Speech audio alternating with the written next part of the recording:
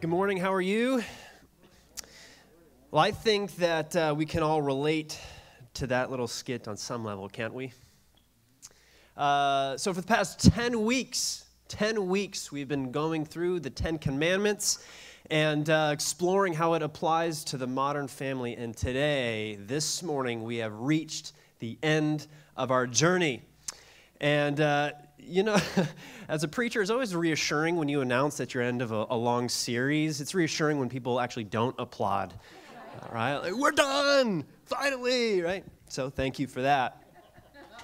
The 10th commandment is where we're at this morning. And you can follow along this morning in your church programs. We have some notes for you there. And we'll be referencing a variety of verses from the Bible. If you need an extra notes or a pen or something, just raise your hand and we'll have some people drop one by you. But you'll see at the top of that page the 10th commandment, which is found in the book of Exodus, chapter 20, verse 17. And it says this: "You shall not covet anything that is your neighbor's." You shall not covet anything that belongs to your neighbor. So some like to describe coveting more simply as kind of like a greed or a jealousy or a kind of envy, but what coveting is at its root, it is this uncontrolled desire to acquire. That's what coveting is. It is an ungoverned, insatiable desire to possess what does not belong to you. Right? It's where you begin to lose control of your want for things, and your want for things actually begins to control you. And the Bible's clear that this desire, it's toxic to the soul. Jesus even says in the book of Mark that coveting is one of the many sins that pollutes a person's life. Now, before I get started, I do want to say this. I do want to say that the desire to acquire things, the desire to get things, actually, it's not really bad in and of itself. Acquiring wealth isn't sinful. That's not the message this morning. This is actually the desire to go out and collect and acquire and accumulate. You know, it's a feature that God built into all of nature, into all of His creation. You know, like for example, I was at this wedding over 4th of July weekend in Boulder, Colorado. And it was a stunning wedding. It was held in the backyard of the host, and they lived, their backyard is adjacent to this huge open field and this beautiful creek, and there's like wildlife, and it was amazing. And the reception was in their backyard. They had this huge white tent where they set up all the reception tables where everyone dined and danced, and it was amazing. And right in the middle of the food, right? Food has been served. Everyone's enjoying a wonderful meal. The cat from the host home decided to go out into that field and to carry back into the dining area a huge, fresh, juicy rat. And it was just like waltzing in, like as proud as can be, and this thing was like dangling from its mouth, and it was not like an old crusty rat. This is something, I mean, it just caught this thing, and you know, like you can't really blame the cat. He was just doing cat things. It's built in him to go out and to collect and to acquire and to ruin parties with things like dead animals, right? I mean, we see this feature built into God's creation. We see that God created the birds, and they have this desire to go seek out and to collect material to build their nests. We see that God, He made the ants, and they have this insatiable desire to go out and collect the food from your kitchen, right? We see it in all of God's created order. We all have this natural desire to acquire and accumulate things to a certain extent. And God didn't fill the world with all kinds of exciting and wonderful and good and desirable things. Just say, hey, don't touch that. Hands off the cookie jar. Right? He's not just like flaunting it in front of you just to tease you. So the desire to acquire things, to get things, is not bad in and of itself. But when it becomes uncontrolled, when that desire becomes ungoverned in your life, when it becomes an insatiable desire, it is a problem. So God isn't so much against the desire to possess things, but rather what he's against is things possessing you. And there are some things that you are just not meant to have. And there are some things that are simply not yours to want. And God knows that if you do get that it could very well cause harm to your life and cause harm to your heart. And so that desire must be controlled. There must be proper governance over your wants in life. And can we just be honest for a second this morning? We're at church, let's be honest. This can be really hard to do. Am I the only one that finds this hard to do sometimes, to kind of get this control under wraps, to just govern my wants in life? It's not easy. We shouldn't even pretend that it is. Because the culture that we live in a culture that it insists that you always need to want and to get more to be a content person, to be a happy person, to be a fulfilled individual. Be content with what you have. Be content with where you're at in life. I mean, this just isn't part of our cultural vocabulary. But as I mentioned, if we don't get control of this desire, if we don't get control of this desire to get more, it will become toxic to our soul. And this is how, okay? This is how it becomes toxic to our soul. Always wanting more will lead to debt in your life. It will lead to debt in your life. All kinds of debt. So yeah, sure, it can lead to financial debt, but it can also lead to physical debt, emotional debt, relational debt, spiritual debt. I just want to take a second to explain what I mean for a second, all right? So you can fill this in as we go along. So let's look at this, that always wanting more will lead to financial debt. In the book of Ecclesiastes, chapter 5, verse 11, it says, when goods increase, those who eat them increase. In other words, when you acquire more food, there'll be more people who come out of the woodwork to come consume it for you. To put it even more plainly for us today, you can think that, you can, as a person, you can think that getting more money will solve all your problems in life, but when you do get more money, you'll discover that there's just going to be more opportunity to spend it. There's just more ways to spend it. There's just more ways to lose it. And this is why 44% of those who have ever won large lottery prizes go broke within 5 years. And that nearly a third of these winners have declared bankruptcy, meaning that they're worse off than they were before they got filthy rich. Right? Coveting, it will devastate your budget. And we usually think that the problem is that we just don't make enough money, but really the problem is that we just want too much, isn't it? And what's often the case is that when we fall into this trap of coveting, it's that what we're doing is we're confusing our needs and our wants. And so we tell ourselves that we're justified to spend the extra money on things because we tell ourselves that it's going to fill a real need in our lives. But the reality is that most of these things that we spend our extra money on are just a means to satisfy an appetite in our life. And so we justify that spending, and we spend more and we spend more, and it causes us to get further and further in financial debt because it costs more to have more. Always wanting more will also lead us into physical debt. You see, in our drive to get more and to get more, we push ourselves to overwork, and we overextend ourselves like way past the limit.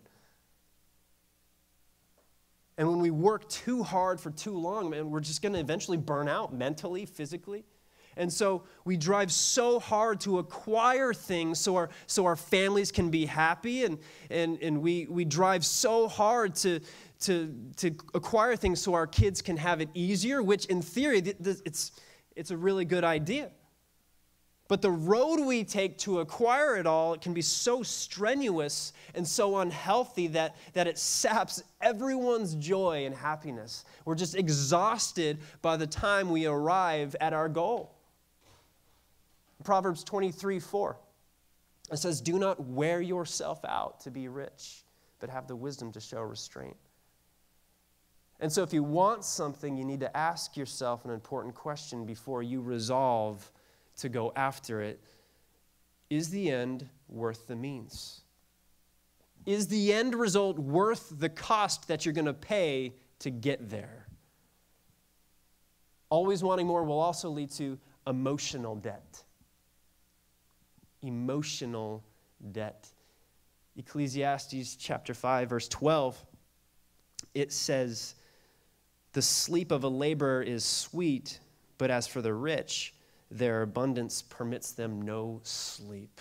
No sleep. Tossing and turning, stressed out and anxious and worried. Why is there no sleep for the one who covets? It's because if you're so worried about getting more, if you actually do get it, you'll be twice as worried about losing it. Right? Getting more will then amplify your stress and your emotional strain, right? How am I going to protect all this now? How am I going to invest it all to grow it even further? How am I going to insure it in case I lose it, right? People think that becoming an insta-millionaire is going to bring them the life that they always wanted and just like relieve the stress and worry of life, but it's just not the case. In fact, a lot of the times it's the total opposite. Can I just quote for you one more fact about these big lottery winners? There are studies that say that they frequently become estranged from family and friends, and they incur a greater incidence of depression, drug and alcohol abuse, divorce, and suicide than the average American citizen. And financial planners even joke that if you have enemies, just give them a lottery ticket. Right? So here's the point, is that a life lived simply, a life lived simply of just spending what we have on things we actually need, it just isn't as prone to the same kind of frustrations. It isn't as prone to the same kind of stresses and worries. It isn't as prone to the same kind of emotional debt that plagues those whose primary concern in life is to accumulate and to increase and then struggle to preserve it all. Always wanting more will lead to relational debt. Relational debt. James 4:2, it says, "You covet and cannot obtain, so you fight and you quarrel." Relational conflict will invariably surface when we cannot control our desire for more. It's going to happen. What's the number one cause for divorce in our country? Financial tension.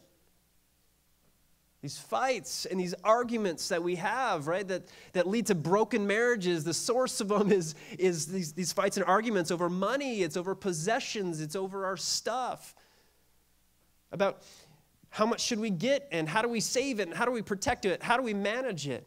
Right? My insatiable desire to acquire more and my drive to get more, well, it not only affects me, and not only affects my heart, but it affects all those around me and those who are closest to me, and it affects my marriage. It affects my relationship with my kids. It leads to relational debt. And then, of course, there is this 10th commandment, right, that it specifically says this, says, "You shall not covet anything that is your neighbor's." You see, the reason why coveting is such a problem is that it's not just a sin against God, but it's a sin against other people. Within the original context of this commandment, coveting things that belonged to your neighbor was so sinful because it focused greedily on the property of a neighbor that was his or her rightful share in the land that God had promised. So that desire to have what they owned, it threatened their basic right, their basic God-given right. And you cannot do that and love someone well at the same time. You know what I'm saying? And this principle, this command might have been given thousands of years ago, but the principle still remains for us today. That we shouldn't covet somebody else's job, covet somebody else's car, house, wife, husband, bank account. because either God has given it to them or God has allowed them to have that. And so if we desire it, to own it ourselves, we're not only insulting God, but we're not loving them well, are we? Coveting ruptures good relationship. And always wanting more leads to spiritual debt as well. Spiritual debt. You know, we exert so much energy and effort to acquire things, because we think that in some way it's going to bring us some type of fulfillment in our lives. And let's not deny it. I mean, getting things, it feels great in the moment, doesn't it? Doesn't it feel good to get things? It can bring some kind of happiness. It can feel fun, at least for a little while. But when we're talking about real and lasting fulfillment, well, God says that there's nothing in this world that can do that for you. There's nothing in this world that can do that for you. The book of Ecclesiastes, chapter 5, verse 10. And by the way, I'm quoting a lot of verses from this book, and it just so happens to be written by a guy named King Solomon, who is considered to be one of the wealthiest and most successful people alive in his time. He says this in verse 10. He says, "He who loves money will not be satisfied with money, nor he who loves wealth with his income." It'll never be enough. Several weeks ago when I preached on the second commandment about not having idols, I shared with you a little quote from a guy named C.S. Lewis. He's a dead Bible scholar, theologian, philosopher, and I thought I would share with you the same exact quote because it's just so relevant to what we're talking about. So bear with me for a second, all right? This is what he said. He says, "A car is made to run on gasoline, and it would not run properly on anything else. Now, God designed the human machine to run on himself. God himself is the fuel our spirits were designed to burn, or the food our spirits were designed to feed on. There is no other. God cannot give us a happiness and a peace apart from himself because it just is not there." There's no such thing outside of God. You were made, you were designed and shaped, you were made to find satisfaction in Jesus Christ, not this world. God designed you in such a way that real and lasting fulfillment can only come by God in his love. And so that's why no matter how excited we get about something in this world, no matter how good it feels to acquire something in this world at the moment, sooner or later, we're going to grow bored of it. We're going to need something bigger. We're going to need something better. We're going to need something newer. We're going to need something prettier, trendier. And this is why getting more things in this world, it just does not lead to a happier life. It actually leads to a more dissatisfied life. Otherwise, the richest people in the world would be the happiest, and that just is not the case. It often leads to an empty feeling life. It leads to a kind of debt that exists on a spiritual level. Isn't it amazing that you can be so rich in this world and yet have the worst kind of debt, this debt on the level of our soul? Because our soul is deprived of the one thing that can actually satisfy it. So where does true contentment come from? How do we find it? Right, from what we've talked about so far, I think we can safely rule out that contentment, it does not come from having more toys or from enlarging our wardrobes. It doesn't come from going on more vacations. It doesn't come from eating out more often or from acquiring more money. Contentment is not so much from great wealth, but it's more about having fewer wants. You see, we need to understand that contentment it's an internal disposition. Contentment is more about what's going on in here than what we see out there. Contentment is more about what's going on in here than what we see out there. And so I want to share with you this morning just 4 practical things that will help us posture our lives in such a way to experience real contentment. It is, as I call it in your notes, you can see it there, the road to contentment. So number one, write this in, avoid comparing myself to others. Avoid comparing myself to others. Comparing yourself with other people, sizing yourself up to what they have, without fail, will kill your joy and contentment. Every time. And I think we all, to some degree, we struggle with this. We all fall into the comparing game. And it's hard not to. But why do we do it? Why do we all fall into it? It doesn't matter who you are, how successful you are. We're all looking around. And it's because somehow we have come to believe that this is the way you keep score. This is the way we determine if I'm good enough. This is the way, in our mind, we've come to believe this is how I evaluate my value. Right? I mean, we're all insecure people. And so we look around and we ask, how am I doing here?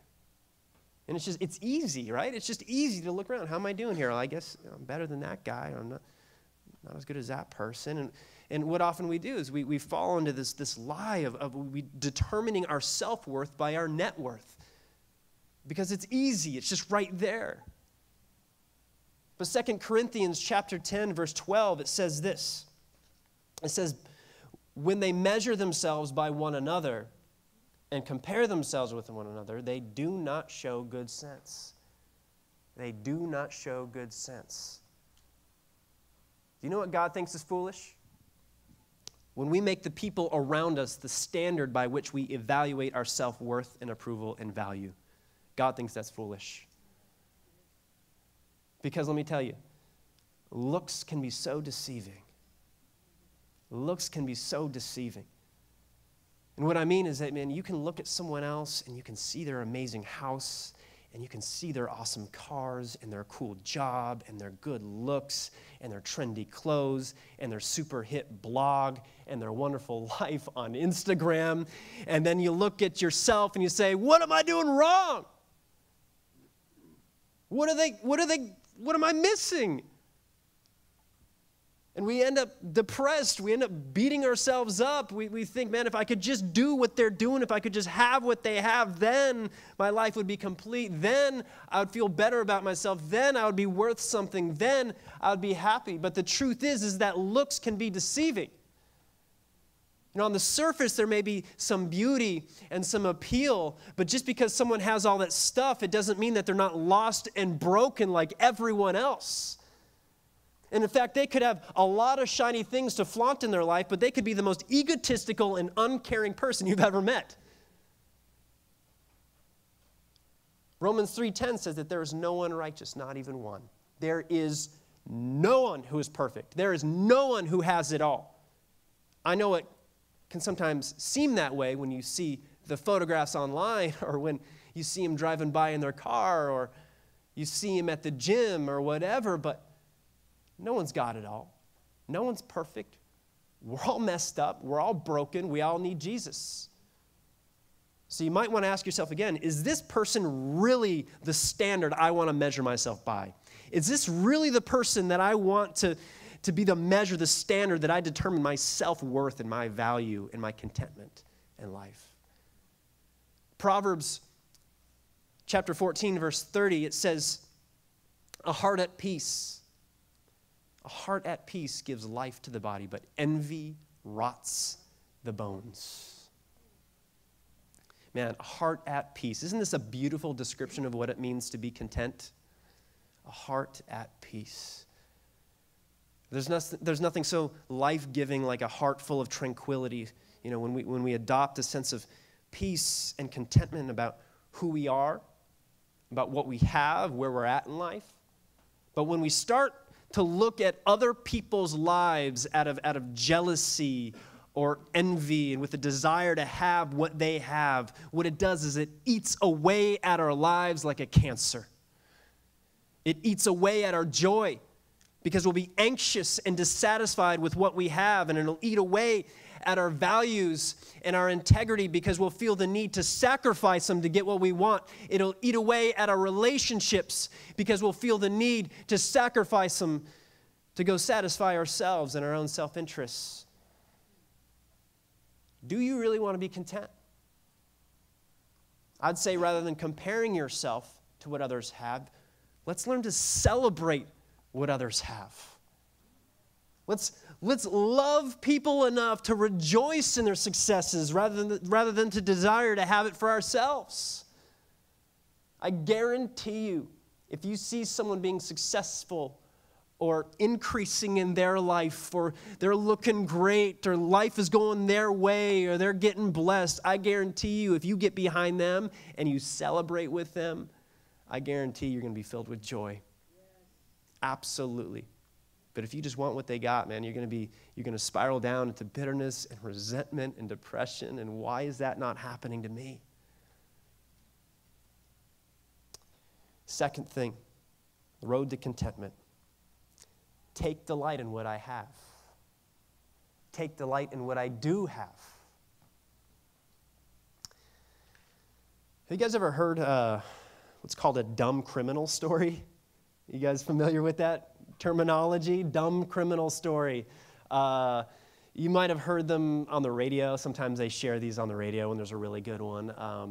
I'm sure BuzzFeed has a bunch of articles about this kind of stuff. But dumb criminal story, it's kind of like, someone's robbing a house and they get caught because they decide to sit down and make themselves a sandwich and take a bath, right? Or something like that. It's like, what were you thinking?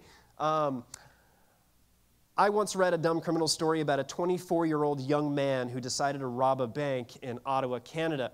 And he was arrested for robbing a bank of $6,000 and then sent to jail for 6 years. Now, to rob the bank, he had used a .45 caliber Colt semi-automatic, which actually turned out to be an antique made by the Ross Rifle Company from Quebec City in 1918. And this was a big deal because the pistol was worth up to $100,000, which, if I'm doing the math right, is much more than what this guy was caught stealing. And in fact, after they sent him to jail, they sent his gun to the museum. True story. You can't help but think that if he had just recognized what he had carried in his hand, he wouldn't have robbed the bank because he had everything he needed right in the palm of his hands. It was right under his nose. He already had it. I think that sometimes we're so unhappy in life because we fail to recognize what we already have in our possession. It's right here. The book of Ecclesiastes, chapter 5, verse 19, it says, all to whom God gives wealth and possessions and whom he enables to enjoy them and to accept their lot and find enjoyment in their toil and work. This is the gift of God. If you like to circle things, underline things in your Bible, in your notes, I want you first to circle, this is the gift of God. And then what I want you to do is I want you to take an arrow and I want you to draw it from that and circle it around and point it to enjoy them. This is the gift of God, to enjoy them. God's saying that he wants you to learn to be grateful and enjoy what he has given you. And not be so fixated on what he's given someone else or he has not given you. This is the gift of God. God's gift to you isn't the possession. God's gift to you isn't the wealth. God's gifts to you is not the thing itself. The gift is the joy-filled experience we get from enjoying and taking delight in what he has given us. That's the gift. Did you know that God takes delight in watching you enjoy what he has given you? He loves it. If you're a parent, you can appreciate this, right? Because I love watching my kids enjoy what I've given them, and it fills me up. And God enjoys watching you enjoy what he's given you. And I believe that when you can truly take delight in what you do have. You can actually tap into a contentment and a joy and a peace that exists within God himself. Because get this, God himself takes delight in what's his. Did you know that? We see it all over in Scripture, like in the creation story, when God created something, when he created anything, he beheld what he had made, and he said, it is good. So before moving on to the next best thing, he stopped, he paused, and he delighted in it. He enjoyed what was his. And so when you take delight in what you have, you make it possible to taste of the very peace and contentment and joy found within God himself. God's saying, I want you to share in what's in here, and it's so good. God's got this perfect peace. He's got this perfect contentment. He's got this unbreakable joy, and he wants you to tap into it. He says, take delight in what you do have, in what I have given you. 1 Timothy 6:17 says, God richly provides us with everything to enjoy. To enjoy. This is the gift, to find ways to enjoy what God has given you. The third thing is to prepare to give what I have to help others. Prepare to give what I have to help others. You know, despite what you may think, God does want to bless your life. I think that there might be some people here this morning that are convinced that God does not want to bless you, but he does. God does want to fill your life. But he doesn't just want to bless you for your own benefit. His design for the blessing he has given to you is that it would then flow through you. That's how he has designed it to work. And in fact, I think you'd find that that blessing would really enrich your life to its fullest extent when you do allow it to flow through you. He wants you to share it. He wants you to use it to help other people. There's a verse in the Bible that says, to whom much is given, much is required, which, in other words, when God is going to give you something, he's watching to see how you're going to use it. He's watching to see how much of it you're willing to give away and use to help people. In 1 Timothy 6:17 through 19, there's this larger passage. Read this with me. It says, as for the rich in this present age, charge them not to be haughty, which is prideful, nor to set their hopes on the uncertainty of riches, but on God, who richly provides us with everything to enjoy. They are to do good, to be rich in what? Good works, to be generous and ready to share, thus storing up for themselves as a good foundation for the future, so that they may take hold of that which is truly life. You know, it may be possible that you stopped 4 words into this passage and saw that it was being addressed to the rich, and you just simply assumed that it did not apply to you. It applied to other people in this room. But let me just say this. If you're living in this country, if you're living in this county, if you know that you'll be able to eat lunch and dinner today, if you know that you're going to have a home to sleep in and a bed to sleep in tonight, and when you're thirsty, you can just take your cup and push it against that little button on your refrigerator and get clean water. And when you're out of cereal, you can just hop in your car and go to the grocery store to get more. And if you have clothes to wear for the rest of this week and you have access to a machine to wash it all for you, you're rich.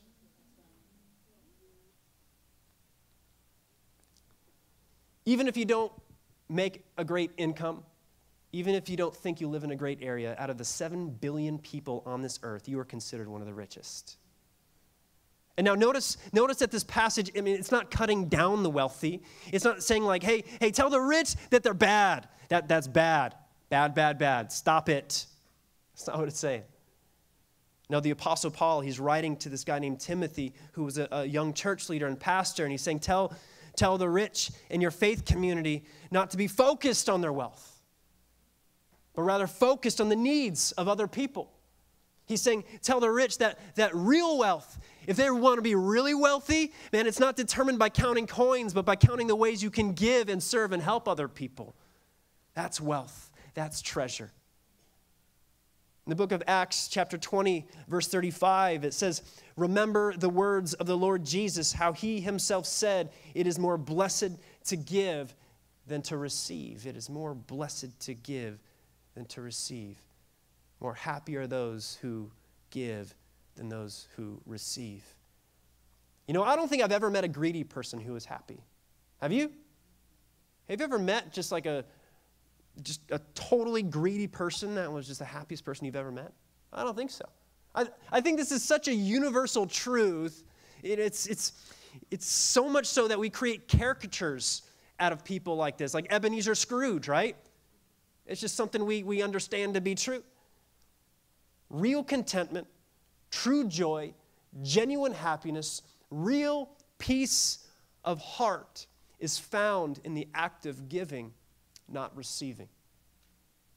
You know, when I was a little kid, I could not wait for Christmas because of all the stuff that I get. Man, I remember sitting down months ahead of time, writing my lists and submitting my lists. And then when it came time for Christmas and there were presents, man, I'd just tear into those presents like a wild animal. You know, the biggest bummer of Christmas morning is that, you know, I have two older sisters, and so there's three of us getting presents, and the way our family worked is that we had to take turns opening presents. I don't know what your tradition is, but we would take turns opening presents, so we'd all have to watch each person, right? So it just drove me nuts. It just killed me that I had to wait like 3 whole minutes in between opening presents. It was the worst. But now, you know, what really excites me is thinking about what kind of gifts I can give to my kids. I've got 3 kids, and I'm getting to the place where that's what's exciting. That's what I look forward to. Thinking about what would bring them delight and making the lists about what I could give them and what could bring them joy. And I get more excitement out of that than what I might get. And you see, as time has gone on, as I've grown a little bit since those days when I was a little kid, just tearing into those boxes, I've realized that contentment is not found in the beautifully wrapped gift. Contentment is found in the gift of loving the people around me.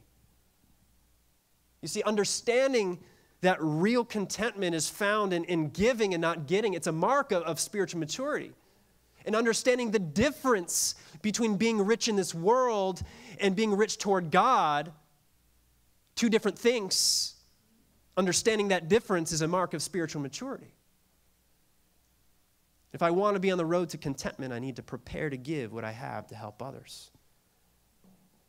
Now, I should clarify something before I move on to the next point, that, you know, what I'm not saying is that if you just go and you do one single act of giving, that your life is just going to be changed forever. You know, like, hey man, I just went down the street and I gave $1 at some random charity outside of the grocery store, and I don't feel nothing.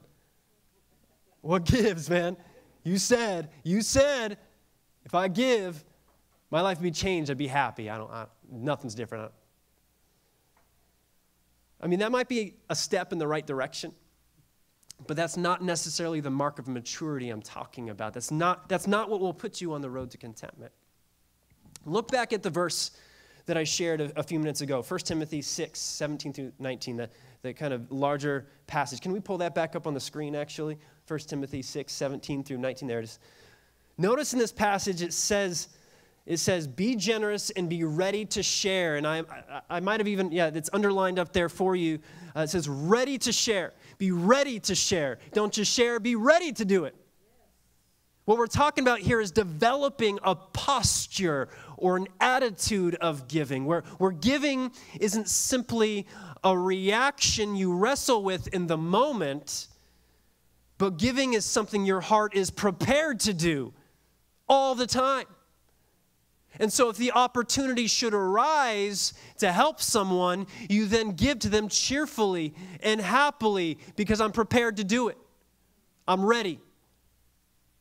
And not only that, since it's not just this isn't just about a one-time act of giving, but rather a continual posture or an attitude that I have adopted, it means that even when I'm not in the actual act of literally giving right at this moment, you can still live your life at all other times open-handed because you're ready. You can live your life at all other times with a loosened grip on what you do have. Does that make sense?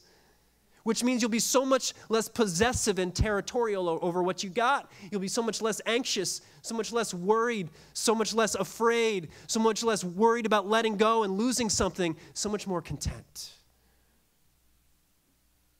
Prepare to give what I do have to help others. And lastly, refocus on what's going to last. Refocus on what's going to last. In other words, spend your time filling your life with what really matters. If you're going to spend your time doing anything, going after anything, spend your time filling your life with what really matters. There's a big difference between momentary pleasure and eternal fulfillment. We need to know that there's a difference between the two. There is a big difference between momentary pleasure and eternal fulfillment. You know, some people, I've had conversations with many people with this kind of attitude and thinking, you know, when they're told that they should give up living for themselves and start following Jesus and do things God's way, they're like, why? They're like, living for myself, it makes me feel good. It does feel fun.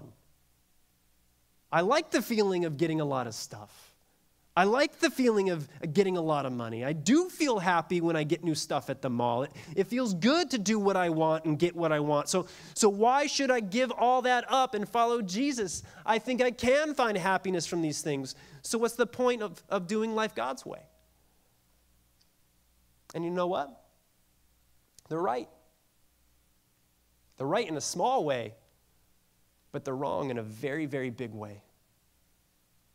You see, we can't deny that getting more stuff doesn't make us feel good, at least in some small way, right? We can't deny that doing things our way and going out and acquiring whatever we want, however much we want, with limitless quantities, that it doesn't bring at least some kind of gratification. Otherwise, why would people do it? If it didn't feel good, if it didn't feel fun, unless they got something out of it, unless it made them feel kind of happy. We feel gratified, at least for a while. And so sure, there's some truth to the argument, but here's where we need to open our eyes and wake up. Is that this gratification we get from satisfying our desire for more in this world, it simply does not and cannot last. It's impossible. Everything you see around you in this world is temporary. Please, don't take this truth lightly. Nothing you see here is going to last. Everything you see around you will eventually decay, will go to waste. It'll burn up. It'll go away. It'll be gone. It'll eventually cease from existing because all possessions and worldly pleasures are temporary. They will not and cannot last. The only things that can stand the test of eternity are things you can't see with your eyes or buy with a credit card. They're things like a relationship with your Creator, a relationship with people, things like love, things like freedom, things like joy, things like peace, things like worship, things you can't see, things you can't buy. So 2 Corinthians 4:18, it says this, so we fix our attention, not on the things that are seen, but on things that are unseen. What can be seen lasts only for a time, but what cannot be seen lasts forever. Don't make the mistake of substituting momentary pleasure for eternal fulfillment. Don't do it. The only way to find your way to lasting contentment in life is to refocus your life on what's going to last. You know, Jesus, band, you guys can come up, band. I'm wrapping up here. Jesus, he once told a story about an extremely successful guy who had amassed so much wealth that he had nowhere to put it all. He said, what should I do with all this stuff? Got all this wealth that I've acquired. What do I do with it? And so his solution was to build bigger barns to store it. And he then decided it was a good time to retire, move down to Palm Springs and to pick up surfing. I might have added that last part. But it never occurred to the man to share his blessing. He never once considered giving even a small portion of his huge wealth to help someone in need. And in the story that Jesus is telling, God sees the guy and sees what he's doing, and he says, "You fool!" And he tells him, "Hey man, it turns out you're going to end up dying today. So now what do you have to show for yourself? Now what do you have to show for all this wealth?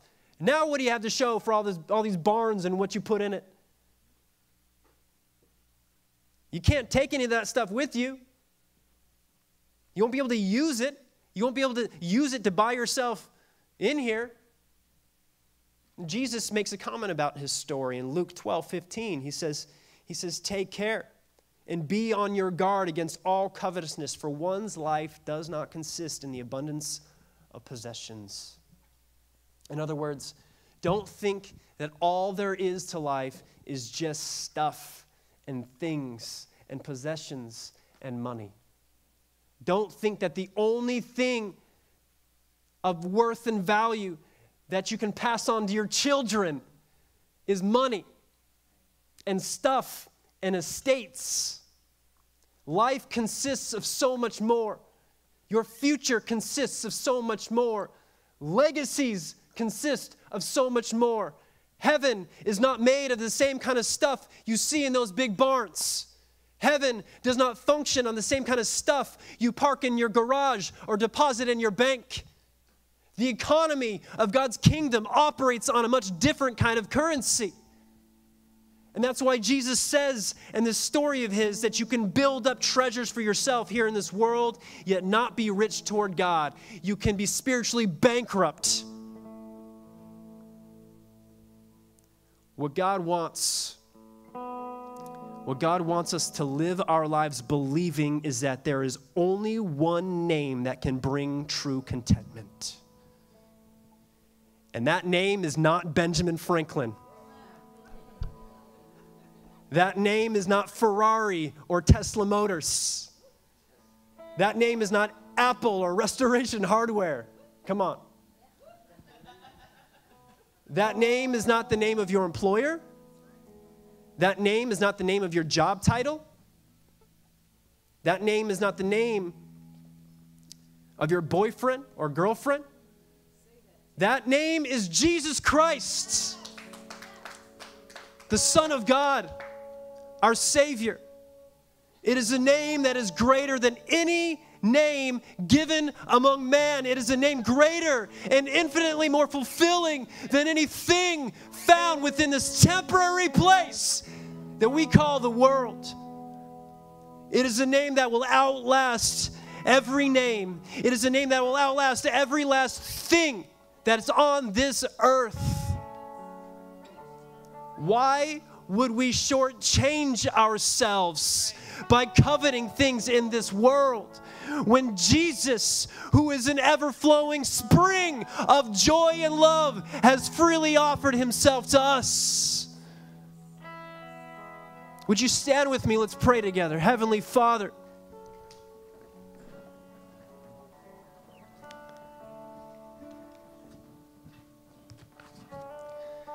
God, we stand here this morning believing that our purpose in life has substance, that our goals and dreams are rich in goodness, and that our legacies and reputations are worth something when we put the name of Jesus Christ at the center of it all. And so, Lord, would you help us to posture our lives so that we may be able to live out that belief day in and day out. Give us the strength. Enable us, God. Empower us, God. Give us wisdom. Give us courage to fix our eyes on things that are unseen, to cast our gaze upon Jesus, our source of joy and contentment. We need you, God. We believe that you are able to do all things. We pray all this in the name of Jesus Christ. Amen.